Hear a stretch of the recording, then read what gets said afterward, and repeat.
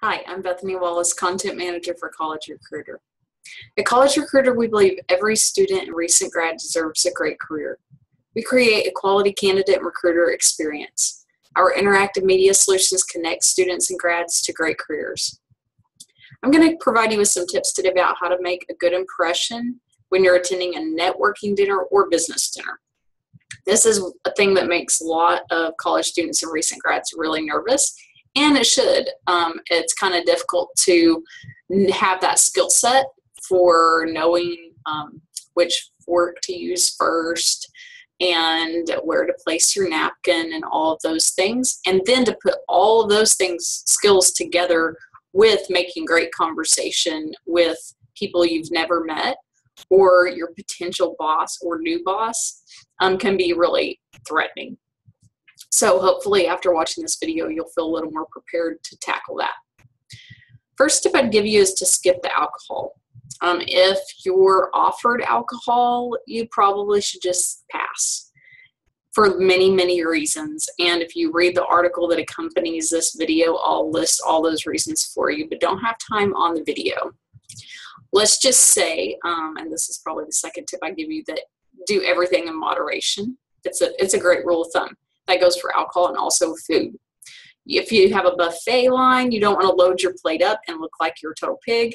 And same thing when ordering. Make sure that you order things that aren't the most expensive things on the menu.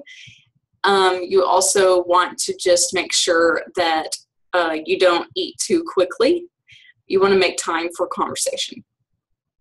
Try not to comment on food if you can help it. That's considered to not be the best etiquette in the world. You want to try to keep conversation focused on business and on, maybe hobbies or things like that. You can always, a good rule is to take the lead of like your supervisor or people who are sort of your mentors at the table if they have more experience than you. But avoiding things like religion and politics are always a good idea as well. Try not to be picky. So unless you have a food allergy and you receive some items that will actually cause you to have an allergic reaction, then try not to demand that you send your plate back and, cause a big scene, because that really says something about you and not something that's very positive. If you have to send your plate back or ask for a different item, then try to pull a server aside discreetly and not make a big deal out of it. If you have the opportunity prior to attending a business dinner, when it really matters, attend etiquette dinner events on campus. Usually these are hosted by career services experts.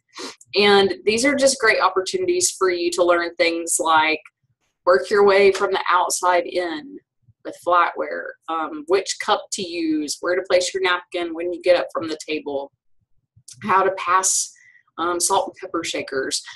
Just really basic things. But if you don't know that there are little etiquette rules about how to handle those situations, then you feel so nervous when you go to a business dinner. If you didn't take advantage of those etiquette dinner events, then you can always look that information up online. Thank God for the internet. So don't get too nervous about it, but do some research before you go to your event. And always take the lead of those people at the table who seem to know a little more than you, because that will help you. Make sure that you treat servers well, because again, that says something about you if you treat people poorly. And oh my goodness, please don't, be chewing food and speaking at the same time. That is just gross. Do not do it.